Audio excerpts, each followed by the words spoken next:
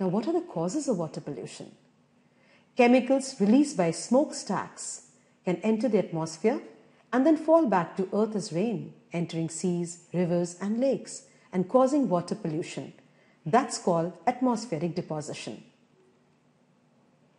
When farmers fertilize the fields, the chemicals they use are gradually washed by rain into the groundwater or surface waters nearby and contaminate the water. Sewage disposal affects people's immediate environments and leads to water-related illness such as diarrhea that kills 760,000 children under 5 each year. When you flush the toilet, the waste has to go somewhere, and even after it leaves the sewage treatment works, there is still waste to dispose of. Sometimes sewage waste is pumped untreated into the sea. Suitably treated and used in moderate quantities, sewage can be a fertilizer.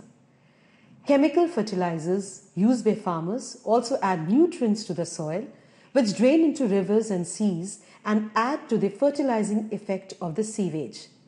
Together, sewage and fertilizers can cause a massive increase in the growth of algae or plankton that overwhelms huge areas of oceans, lakes or rivers. This is known as a harmful algal bloom. A lot of toxic pollution also enters wastewater from highway runoff. Highways are typically covered with a cocktail of toxic chemicals, everything from spilled fuel and brake fluids to bits of worn tires and exhaust emissions. When it rains, these chemicals wash into drains and rivers. Detergents and many chemicals used in the manufacturing units also pollute the surface and groundwater. Another kind of toxic pollution comes from heavy metals such as lead, commonly used in gasoline, cadmium, and mercury, commonly used in batteries. At high enough concentration, it can kill. In lower concentrations, it can cause cancers and other illness. The biggest source of radioactive pollution can be seen in places where factories reprocess waste fuel from nuclear power plants. Huge black oil slicks represent only a tiny fraction of all the pollution entering our oceans. Only 12% of the oil that enters the oceans comes from tanker accidents. Over 70% of oil pollution at sea comes from routine shipping and from the oil people pour down drains on land.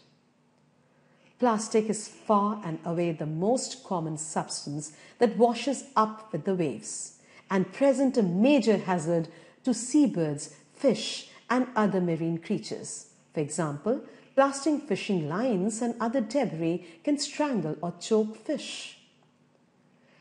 Alien species, animals or plants from one region that have been introduced into a different ecosystem where they do not belong. Outside their normal environment, they have no natural predators, so they rapidly run wild, crowding out the usual animals or plants that thrive there. Common examples of alien species include zebra mussels in the Great Lakes of the USA, which were carried there from Europe by ballast water. So, do not pollute the water. Keep it clean for now and later. Thank you.